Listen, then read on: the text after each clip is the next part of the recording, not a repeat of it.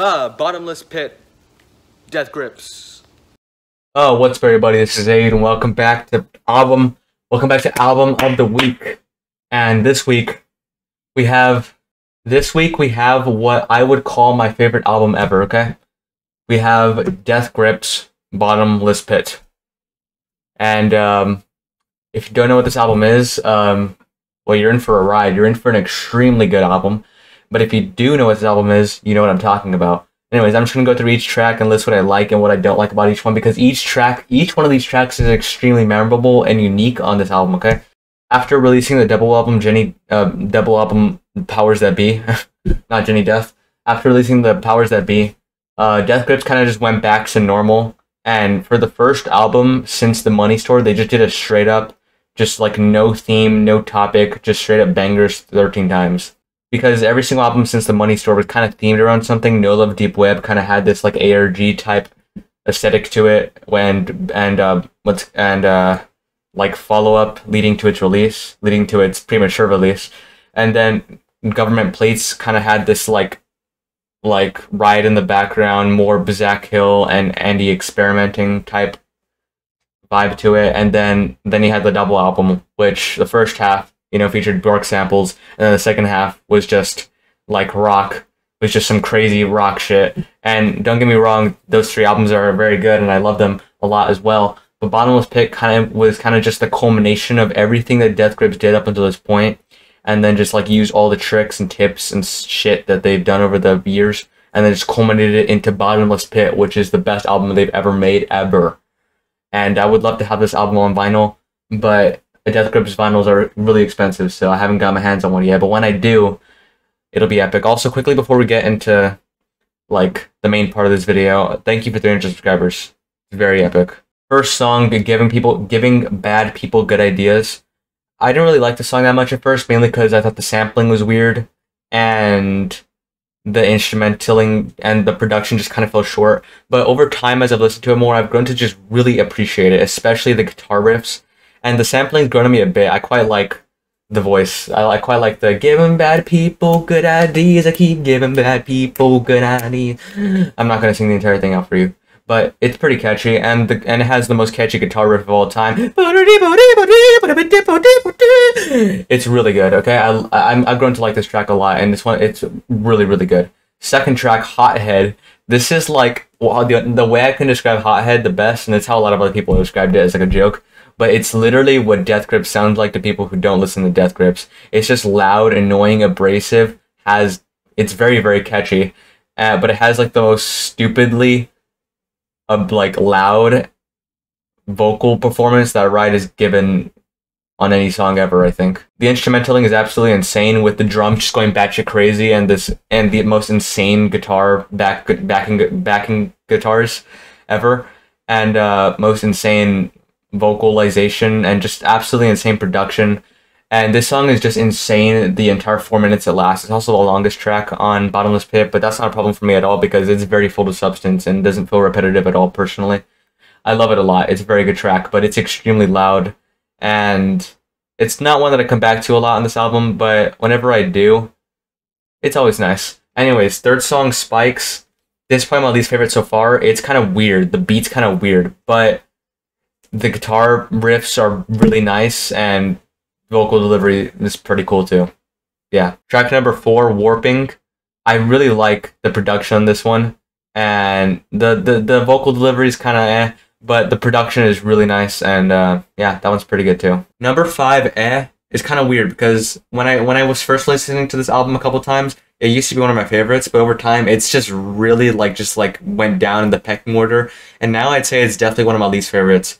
It's still a very catchy song, and the beats do go pretty hard for the most part, but it's also the most calm delivery out of all the songs of this album. Definitely, it's definitely the most laid back song and chill song out of the entire album. And yeah, it's not a bad song by any stretch of the imagination, but it's just not one that I ever come back to, really. And yeah, the 6th song, Bubbles Buried in This Jungle, is so catchy.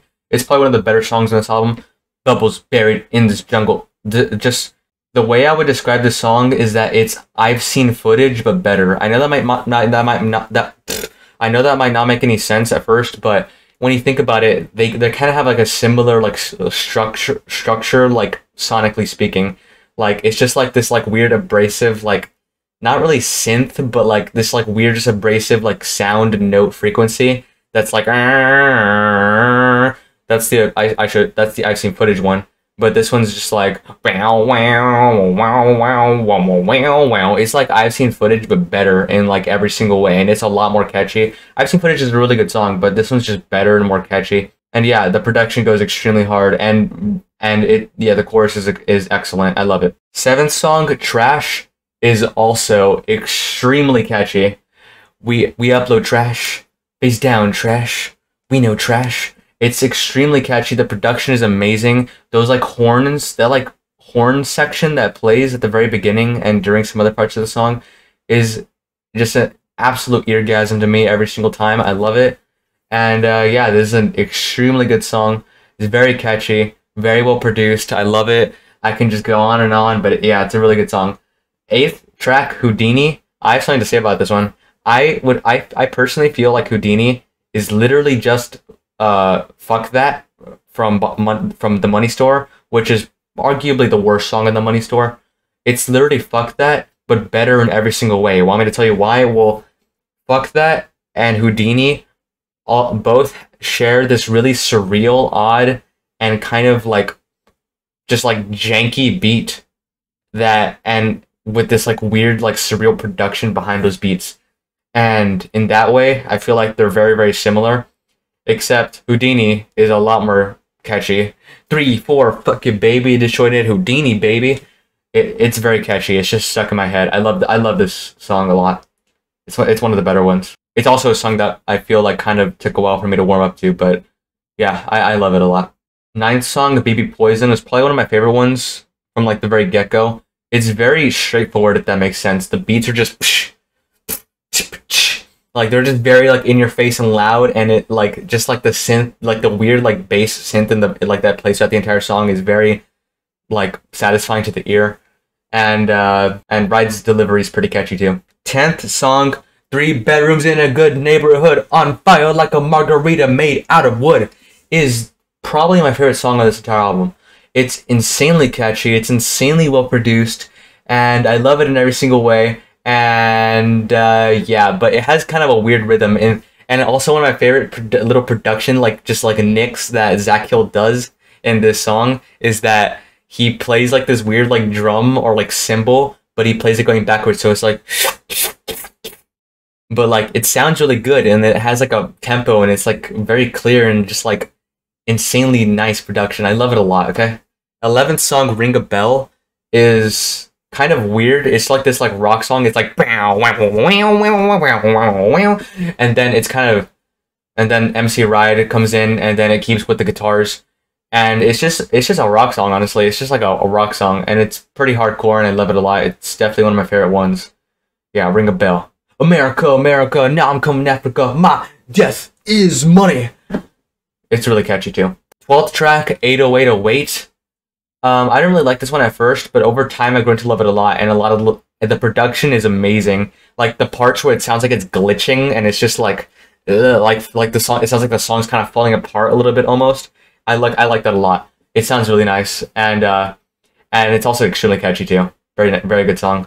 Now 13th track, Bottomless Pit, the titular track, titular, is probably my least favorite song. It's just, it sounds like every single song of this album previously, except just melded into like this one, just like the last final track that's not nearly as good as what everything that was used to meld it together was, you know? Which I guess makes sense, because it sounds like similar to like every single other song in this album like combined, which makes sense because it's, you know, it has the title of the album, so it should represent what the album's about. So it makes sense that it sounds similar to everything else. But it's just not that good, and the lyrics are kind of goofy. I mean, I've never minded goofy lyrics in Death Grip songs, because, you know, they're kind of like a little thing that they do, and I don't mind it. But it just doesn't work in this song, and it's like, I'll fuck you in half, and it's like, okay, I guess. And the guitars, just the production's kind of eh. And yeah, it kind of leaves the album off. It leaves the album. It leaves an amazing album off on like a note. So that's kind of sad. But other than that, it's not a bad song. I mean, it's still like a 7 out of 10, I'd say. Overall, I'd say Bottomless Pit is a very good album.